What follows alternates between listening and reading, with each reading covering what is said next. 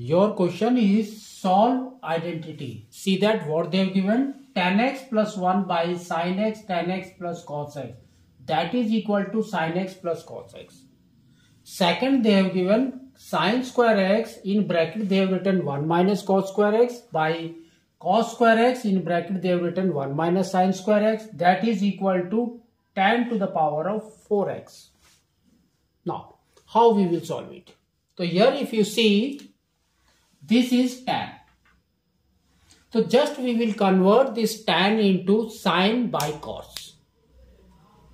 That only we will write here. So it will be sin x by cos x plus 1 by, this is sin x and tan x is sin x by cos x plus cos x. Solve this. So here we will take the LCM. So LCM is cos x. So here we will get sin x plus cos x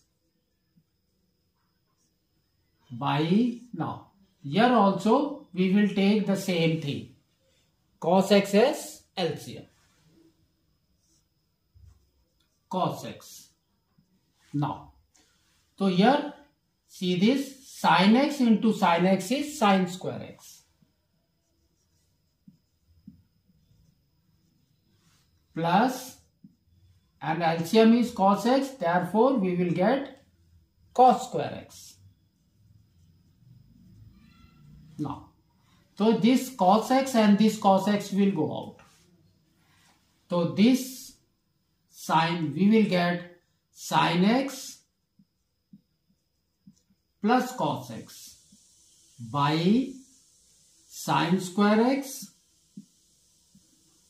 plus cos square x. So we know that one identity is there. That is sin square x plus cos square x. That is equal to 1. So this is equal to 1. Therefore we will get sin x plus cos x.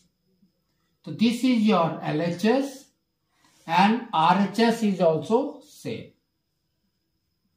So LHS is equal to RHS. Now comes to your second question. So here if you see sin square x and bracket 1 minus cos square x. So there is one identity. What is that? Sin square x plus cos square x.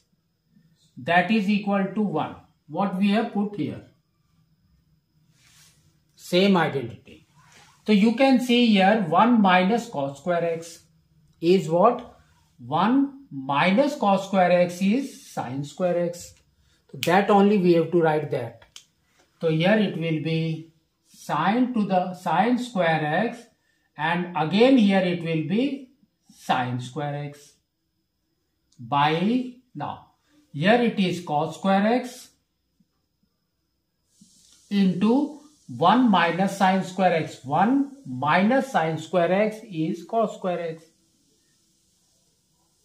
So now if you see, this is nothing but sin to the power of 4x by cos to the power of 4x. That is nothing but sin by cos is tan. So now we can say it's nothing but tan to the power of 4x.